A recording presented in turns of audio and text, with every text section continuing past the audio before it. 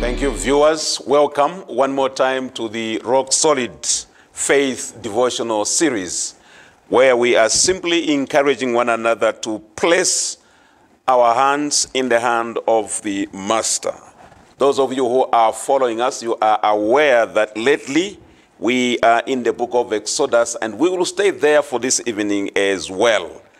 Exodus chapter 1, I am reading from verse 7 through to 12. Exodus chapter 1, verse 7 through to 12. And the Bible says, "But the children of Israel were fruitful and increased abundantly, multiplied and grew exceedingly mighty. And the land was filled with them. Now there arose a new king over Egypt who did not know Joseph. And he said to his people, 'Look, the people of the children of Israel are more and mightier than we. So come, let's deal shrewdly with them, lest they multiply, and it happen in the event of war that they also join our enemies and fight against us. and so go up out of the land. Therefore, verse 11 says, they set taskmasters over them to afflict them with their burdens, and they built for Pharaoh supply cities, Pithom and Ramses. But the more they afflicted them, the more they multiplied and grew stronger. And they were in dread of the children of Israel. So the Egyptians made the children of Israel, I'm reading 13, serve with vigor, and they made their lives bitter with hard bondage, in mortar and in brick, and in all manner of service in the field. All their service in which they made them serve was with rigor. I'm going to discuss a topic under a subject under the topic, when the Goshen days are over. When the Goshen days are over. Because a time comes when Goshen days are simply over. Let's pray together. Our kind and our loving Heavenly Father, we thank you for the moment we have again to reflect on your word. I pray that what we share here will be hidden in our hearts to strengthen us and serve as a light unto our feet, even as we live in these end times. This is our prayer in the name of Jesus. Amen. When Goshen days are over, let me take you back to Genesis chapter 47. Genesis chapter 47, and I am reading verse 5 and 6. And the Bible says, then Pharaoh spoke to Joseph, saying, your father and your brothers have come to you. The land of Egypt is before you. Have your father and brothers dwell in the best of the land. Let them dwell in the land of Goshen. And if you know any competent men among them, then make them chief headsmen over my livestock. So there you have it. When they finally came in the land of Egypt, and their own is in power, second only to the king of Egypt, they are a favored people. In fact, Joseph is simply told, look, your family is here, and you are in power. Egypt is before you. That's the meaning. You can do what you want for them. So, get the best land and give it to them. And they will be in the land of Goshen. So, if you please, Goshen is a favored land. When they are in Goshen, they are a favored people. It is a place where security is guaranteed. And some level of success guaranteed. They are secure, they are favored. Goshen, if you please, is a happy land. Goshen is a place of prosperity. They are the special people of God. They are in Goshen. They are told, choose the best of land in Egypt, and they will settle in Goshen.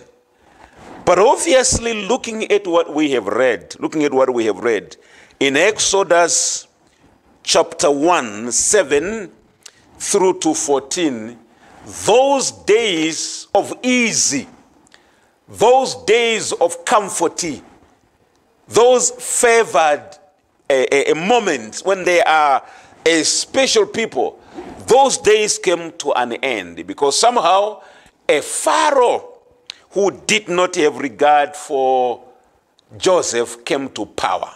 So my friends, there are times when the Goshen days will actually run out. It's perhaps you will lose your job. It's perhaps those who cared for you will no longer be there. Whatever may complicate your time and your life can actually arise unexpectedly. And that is what we saw the other week. When the Goshen days are over, what is happening to them when those days are over?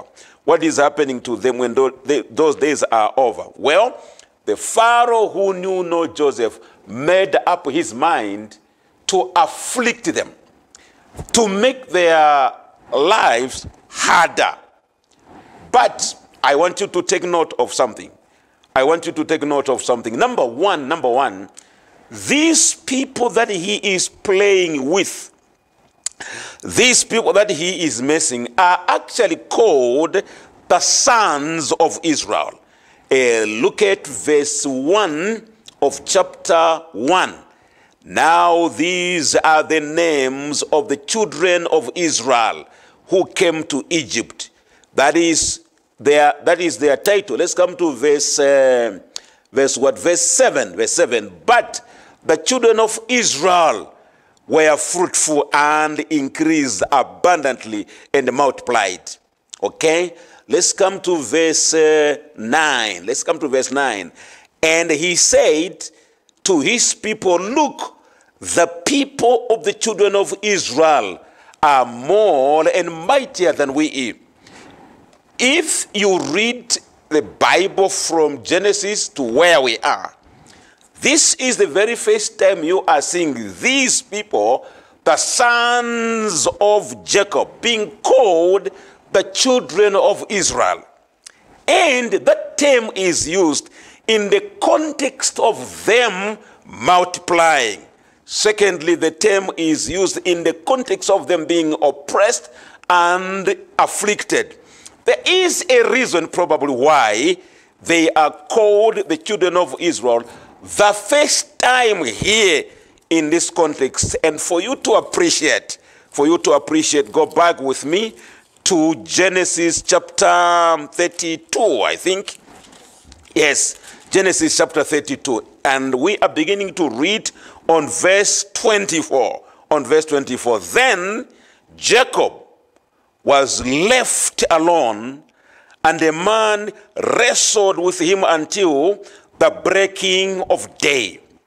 Now, when he saw that he did not prevail against him, he touched the socket of his hip, and the socket of Jacob's hip was out of joint as he wrestled with him. And he said, let me go, for the day breaks. But he said, I will not let you go unless you bless me. So he said to him, what is your name? And he said, Jacob. Verse 28, and he said, your name shall no longer be called Jacob, but Israel, for you have struggled with God and with men, and have prevailed.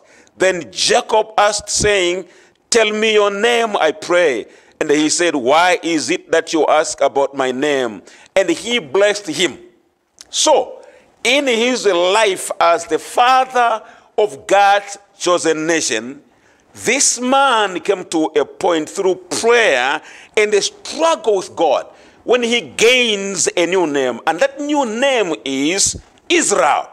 That new name means overcomer. One who is triumphant.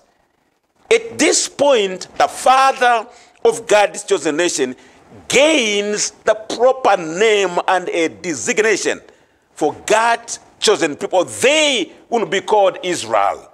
So somehow, Pharaoh is making a mistake. He does not know the kind of people he is actually tampering with. These are overcomers. We are given this title just before they get into conflict, before they get in the hand of this merciless Pharaoh, so that we are reminded that he is dealing with people who are actually born to overcome. They are born to triumph. They are overcomers. Therefore, we are being prepared to know why they will get out stronger even after all the afflictions, because they are overcomers. And that's why the Bible tells us. That's why the Bible tells us on verse 12, but the more they afflicted them, the more they multiplied and grew. And they were, and Egypt became very jittery, and they were afraid because they are dealing with a people they cannot contain, and they are dealing with a people whose population they are not able to limit. They are dealing with overcomers. They are dealing with overcomers. Instead of breaking them, that which was meant to break them became, help them to become better. Instead of them becoming bitter, they actually became better. They overcame the odds. They were resilient because they are overcomers. He made a mistake. He never had an idea what kind of people he was dealing with. What we find is in this passage is that affliction and persecution could not thwart the purpose of God. Affliction instead actually advanced the purpose of God. They became better, they became stronger, and they multiplied. I heard somebody say at one point that there are times when you must protect your crops. There are times when they must be shielded from a harsh, cold weather. And you plant them in what we call greenhouses, or shall I say hot houses, so they can germinate, so that they can grow and be uprooted and planted where you want them to grow. At one point, they lived in Goshen. But God is fashioning a nation. God is preparing and building a people. So there was a time when the easy life of Goshen, the moment of prosperity had to come to an end, and God turned Egypt into a hothouse for the tree of his planting, so that when they are nurtured, when they are pruned finally, he can plant them in the promised land, and they will be a better people. I want to say at one point, Goshen days came to an end, and Egypt became a furnace for God. In fact, God himself calls it a furnace. Deuteronomy chapter 4, I think in verse 20, Egypt was a furnace where there are jealousies, you know, where there are bitterness, where there are anger against one another, where the tribal rivalries had to be melted and dissolved, so there could be one great nation, people who love one another. The days of easy came to an end. Egypt became a hothouse. Egypt became a furnace that God was able to use. The people who were at the throat of each other, people who grew up in polygamy, suspicious of one another, but finally when they are afflicted, they realize we are one. They bonded and became one great nation. Somebody told me that mutual need has a way to bring people together. In fact, mutual needs beget solidarity. We become each other's keeper. That is why, you know, sometimes it saddens me in our days where a nation can be facing a disaster. Instead of people coming together, praise together and become each other's keeper, we begin to exploit a disaster, the misfortune of other people. Right now in our country, we are experiencing a drought that some have not known in their lives. Crops failing. And this is not a time for, you know, if somehow the Lord will bless you and you have a better harvest, this is not a time for a businessman to make a fortune at the misfortune of other people. In my village, where I come from, there is a saying in Tonga that says, "Yalumwa yayanzana." In other words, when we are facing a similar danger, we learn how to become each other's keeper. And so we are appealing to those of you who are businessmen, to those of you who are poised to have a better harvest than other people. Please remember that for some families, this drought is going to affect them negatively more than other people. To exploit a disaster is not fair. At a time when we are facing a common enemy, it's good to band together and be each other's keeper. I'm appealing to those of you who are in politics. This is no time to gain a mileage out of a disaster. It is a time to come together as a people. When we band together, when we make up our mind, we are going to be each other's keeper, we will overcome. Affliction was not able to break these people. They came out stronger. They banded together. They grew into one great nation. I pray that we are going to learn a lesson. But you know what? There is another reason that I told you already why these people were unbeatable. They were indestructible. Because they carried a special name. They were Israelites. They were overcomers. They were indestructible. Well, I have come here this evening to tell us that those who are God's children, they also carry a name that is special. We are Christians. We are followers of Jesus.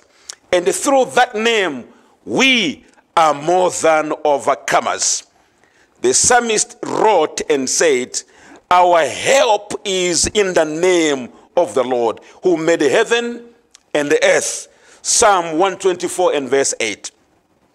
He goes on to say, because he has known my name, he shall call upon me and I will answer him.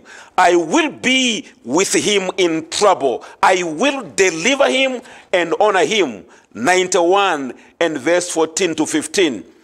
I found trouble and sorrow, then called upon the name of the Lord. I was brought low and he helped me. Psalm 116, 3 to 6. The name of the Lord. We are called by that mighty name. Isaiah tells me that God keeps closer to him those who trust in his name.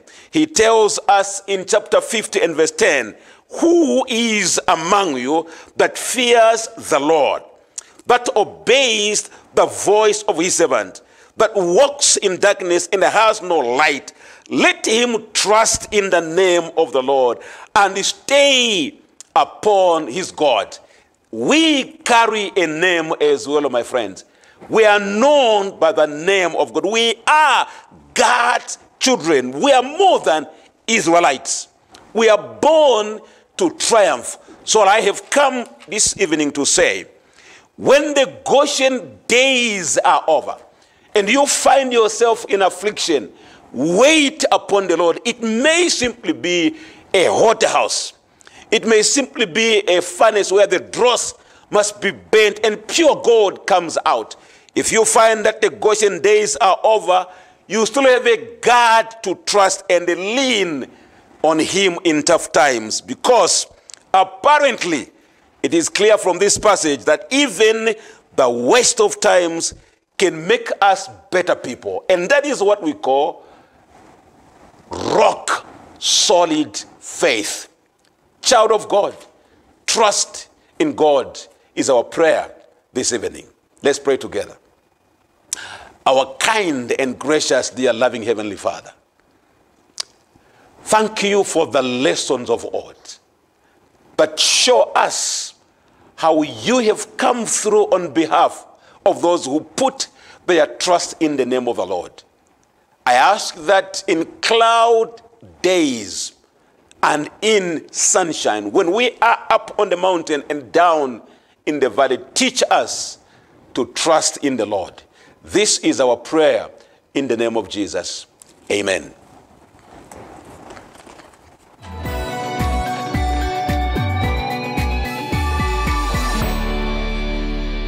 Nagusala Jesu sunukambo inalyago lelede kutembaulwa.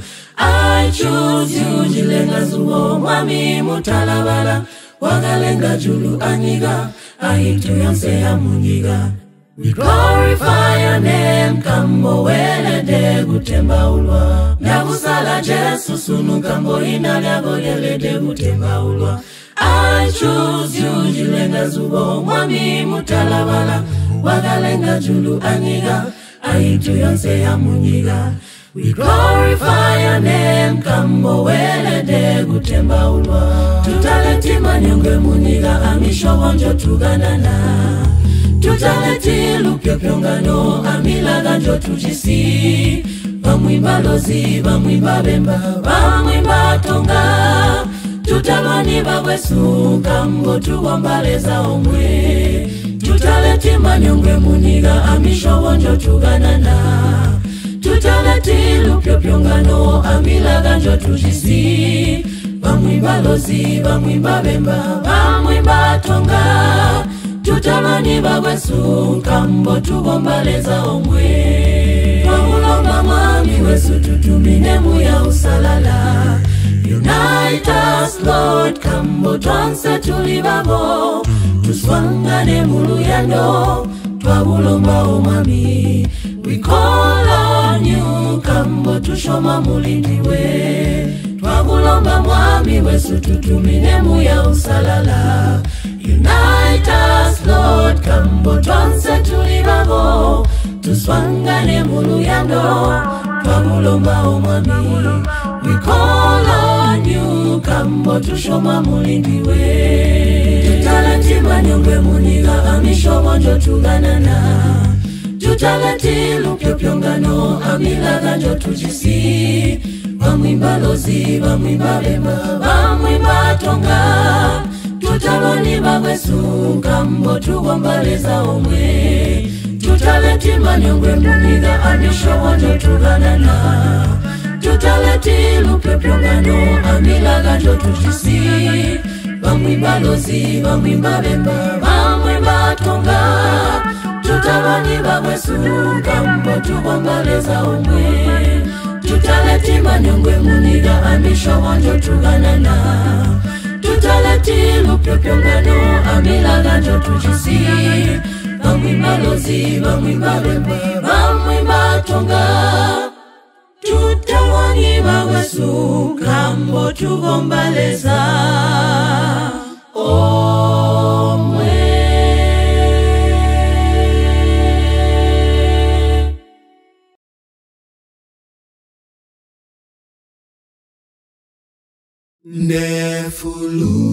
Nefuluka kumwesu nombandimu pepi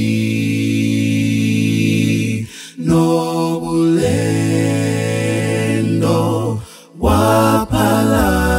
wapalama fuluko kuya kwesu kafika kwesu kamupalamina tata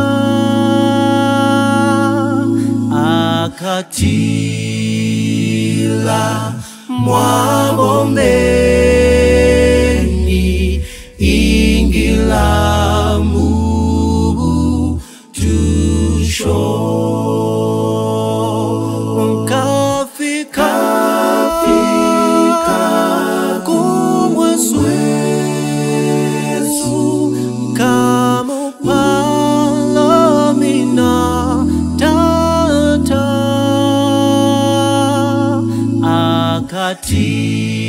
akatila mwabombeni ingilamu tusho ifele ema fika enda nempofu shikamona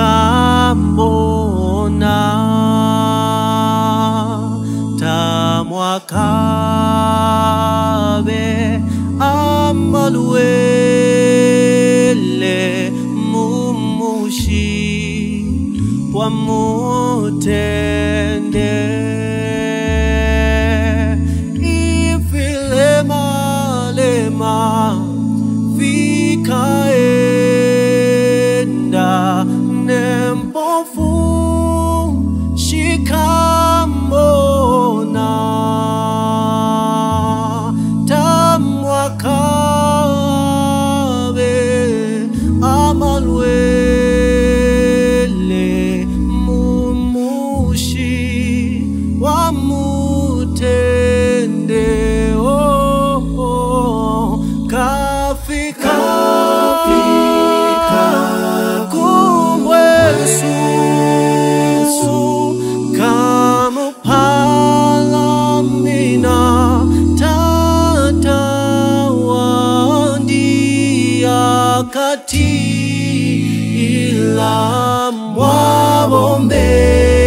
mwabombeni ingilamu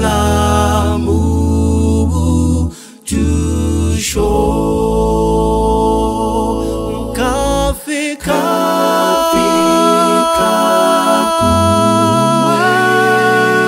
kumwesu kamu palangina tatandi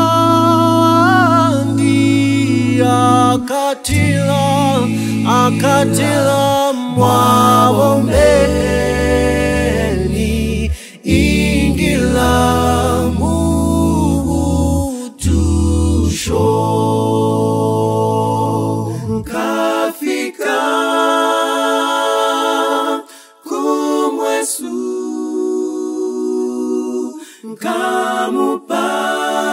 kamupalamina tata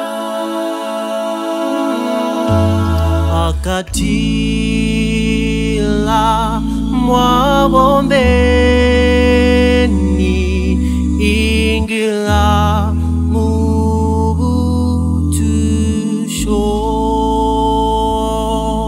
kafika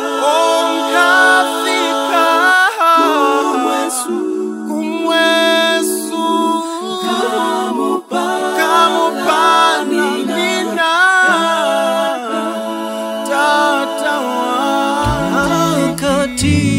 katila mwabombeni ingila mubutusho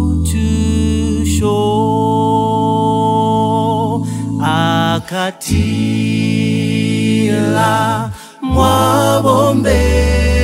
mwabombeni ingila mubutusho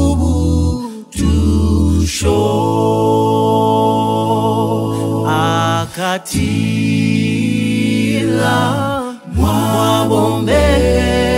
mwabombeni ingila mubutusho